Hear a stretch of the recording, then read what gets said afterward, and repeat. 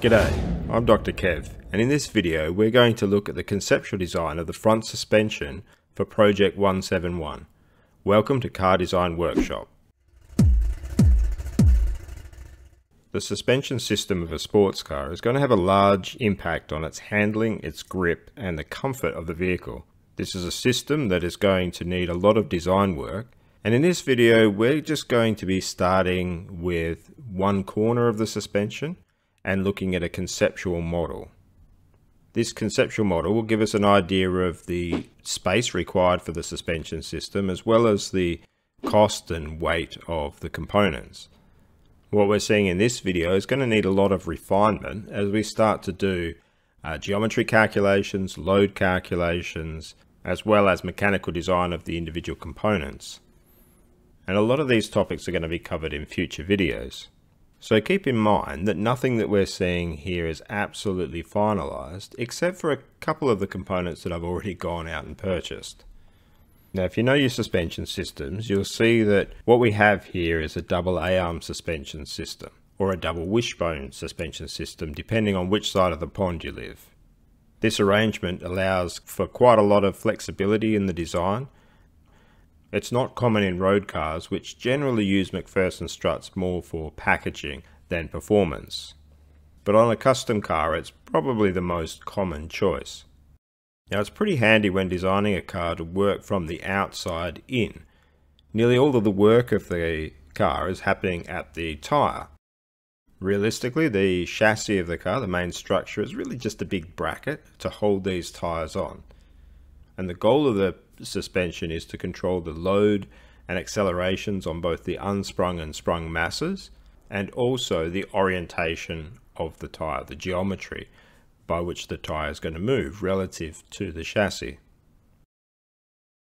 So if we look through the components that we see here, we really start on the outboard with the wheel and tyre. Now, if we were covering this from the position of, say, a race car, we would consider the tyre to be one of, if not the most important component on the car.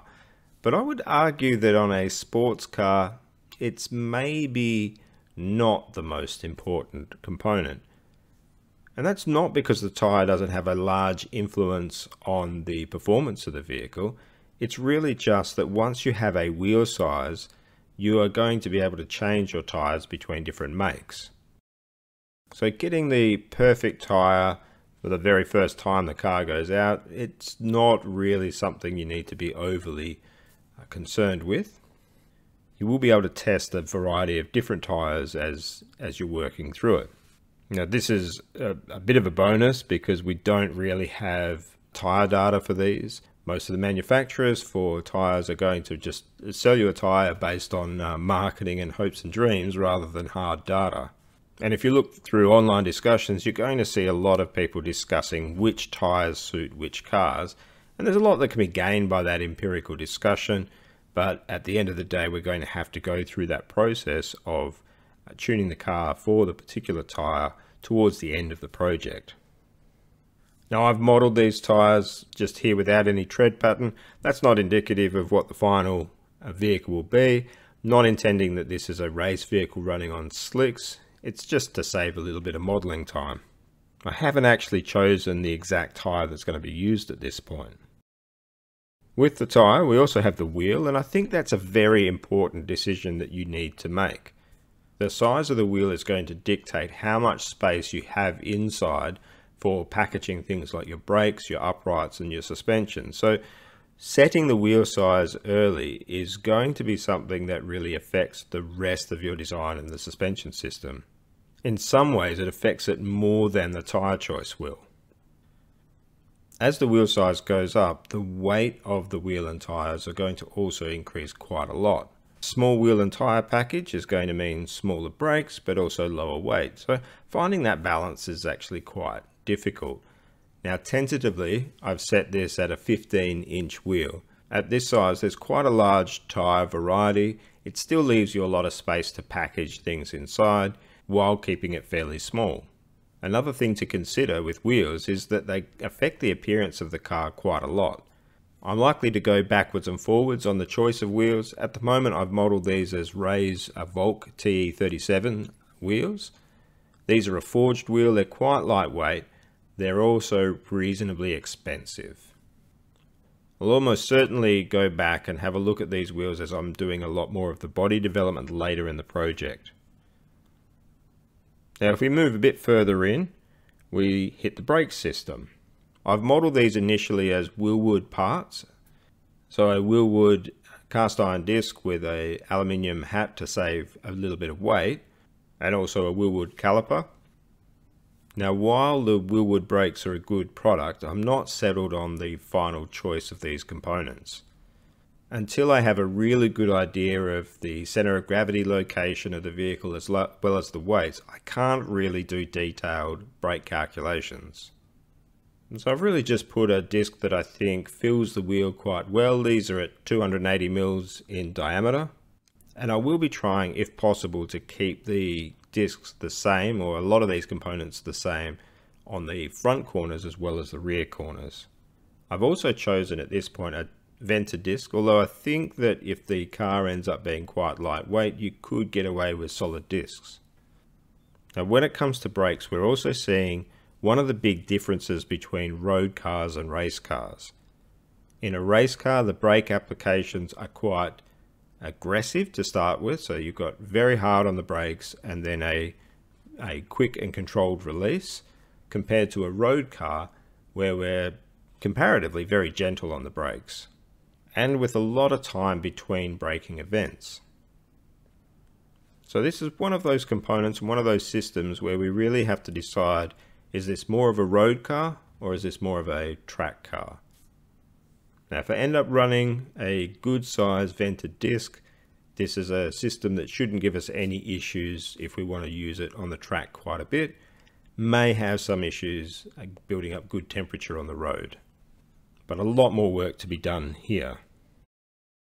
Now further in from the brakes we find a hub and bearing. Now these we can buy as a single sealed unit. There's a lot of different ways to do bearings and spindles and bearings and hubs on a car, and some are a lot lighter than using these units, but they're incredibly practical. And what I've done here is selected the same unit as you would find on a Series 2 Lotus Elise.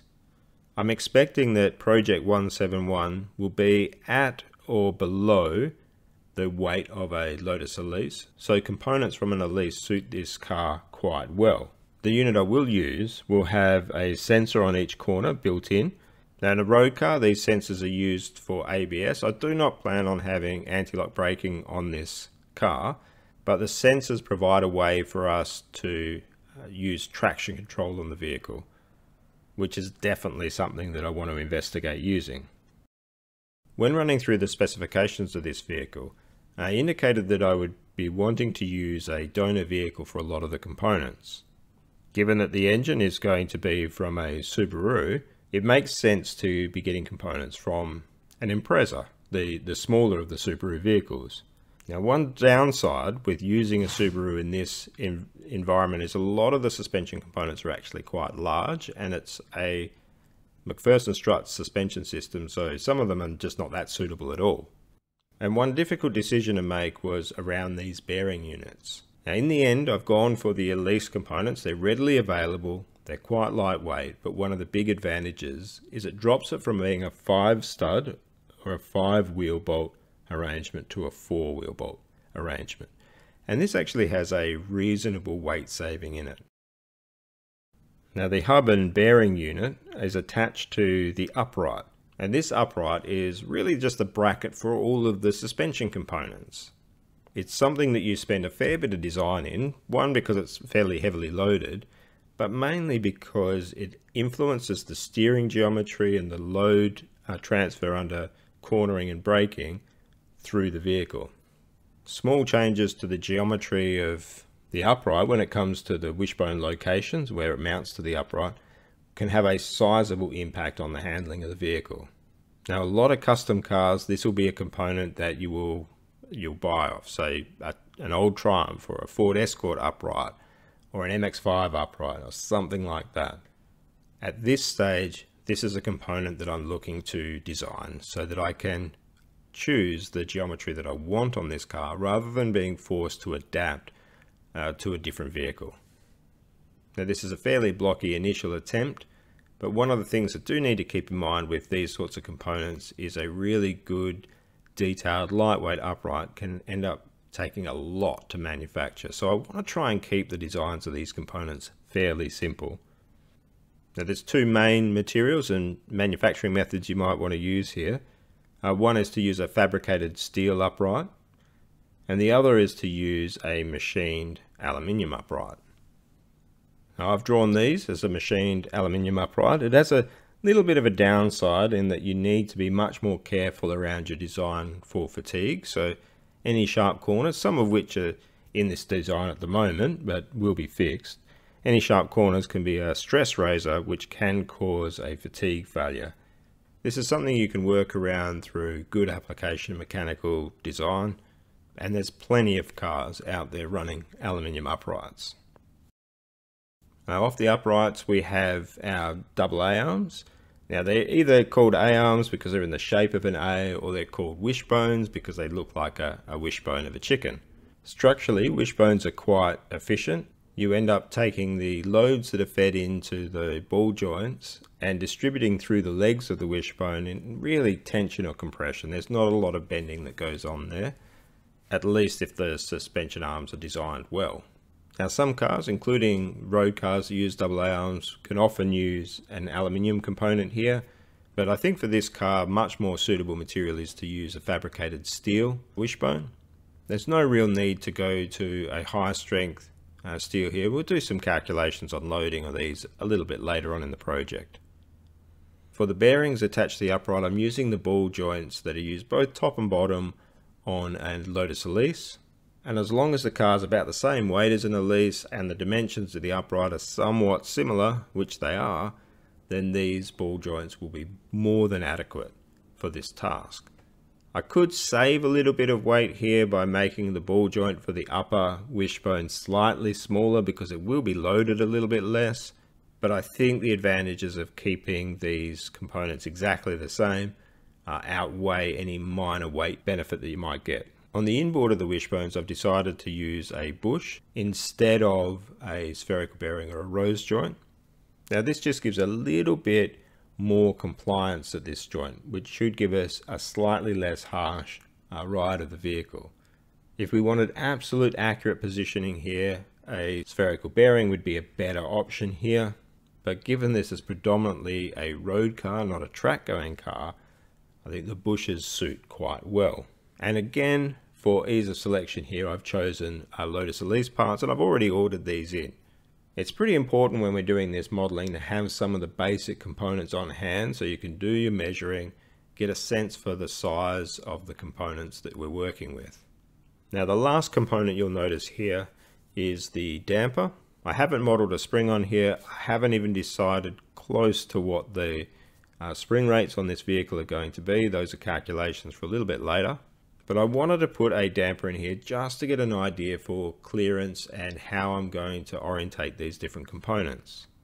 I haven't decided which damper I'm going to run. I contacted a number of different companies, and this one here is a model that was provided by Penske. Now this particular damper has adjustment on both when the suspension is being compressed and when the suspension is being extended or is in rebound, and would likely be a suitable unit. So with all of these components, I've got the masses in the model about as accurate as I can. I've also included most of the fasteners, so this should be a fairly accurate weight for what this corner will be. And at this stage, without the spring on there, this corner is about 28 kilos. Now that number's not final, but it gives a bit of an indication when we move forward and do some other calculations what sort of range we're likely to be in. And I have had to do some estimates of component weights that I don't really have access to at the moment. So I've estimated weight for the tyre based on a little bit of research online, and also put an estimate of weight for the damper. But nearly all the other components are straight from the manufacturers, or in the case of the components that I've bought, they've been individually weighed. The components like the upright, which are homogeneous, single material components, when you model them, you get really good mass accuracy from the model. So things like the bolts, the uprights, and so on, those masses have come from the modeling process. And it's pretty interesting to go through and see what contributes most of the weight. For example, we might spend a fair amount of time on the upright trying to reduce the weight. It's a heavily loaded component. We do want a lot of strength and stiffness from it, but we also want it to be lightweight. However, it only accounts for 4% of the total front corner weight. It's not a component where spending a huge amount of time is going to have a huge overall benefit to the car. And similar to the uprights, the wishbones that I've modeled, even though they're not going to be the final versions, they're fairly close to what the final ones will end up like. So they only account for 7% of the weight. There's not going to be a lot I can do to reduce the weight there from what's already modeled. Now, I could have saved a little bit of weight in bushes and ball joints and fasteners, but again, very small components. The really big areas to save weight on this corner are going to be with the wheel and tyre and the brake caliper and brake disc. Looking at the brakes, we have just over 20% of the weight in the front corner in those components. So when we're doing the calculations on the brakes, we need to be asking, is there a possibility that we could go to a solid instead of a vented disc? Or can we run a smaller caliper? Or could we reduce the outer diameter of the brake disc? And that could have a noticeable effect on the weight of the corner. But when we see that 43% of the weight of this corner is caught up in the wheel and tyre, it becomes pretty clear what is going to have the largest influence on weight in the suspension system. It's pretty difficult to see how we might even try to match the weight of a Lotus 7 style vehicle that might have a 13-inch wheel when we're putting on a 15-inch wheel with a 15-inch tyre around there. Likewise, we might be tempted to go for a larger tyre, a wider tyre to get a bit more grip, to make some more space for bigger brakes so we can slow down more, but this is going to have a knock-on effect to this whole corner. Not only do we make the wheel and tyre bigger, but then the uprights, the wishbones, the brakes, all of these components need to be upsized. And so the weight could very easily go from sort of a 28 kilo corner up to 50 kilos. This model that we've been looking at is the front left corner. Now the front right corner is pretty much a mirror image of this. When it comes to the actual modeling, I will create separate parts. I don't feel that the mirroring components in SolidWorks is fantastic when it's applied to assemblies. I often end up with mistakes and things not quite the right way, so I much prefer to just have a handed version. And because a lot of the components on here, so the hub and bearing, the bushes, the ball joints, and even hopefully the wheels and brake discs are the same on the front as what they're going to be on the rear, it's a pretty small step to go from a single front corner up to a 4 corners on the vehicle. This is only just the very beginning of the modeling of the suspension, and we really haven't touched the calculations yet. There's a lot more still to go in this area. We need to look at the geometry, we need to look at the loading, we need to do stress analysis on components. A lot of really fun stuff still to come. And as we go through that process, a lot of the dimensions here are going to change. It's great to have a model at this stage. It allows us to do a little bit more chassis modeling, a little bit more calculation, and to move forward with the project. And that's really what this design process is. There's a lot of backwards and forwards as one design decision starts to knock on and affect others. So I hope you've enjoyed this introduction to the conceptual design of the suspension for Project 171, and I hope you look forward to some of the future videos when we start to dive deeper into the different design aspects of these components, and as we start to put it together to a full vehicle suspension system. Thanks for your time.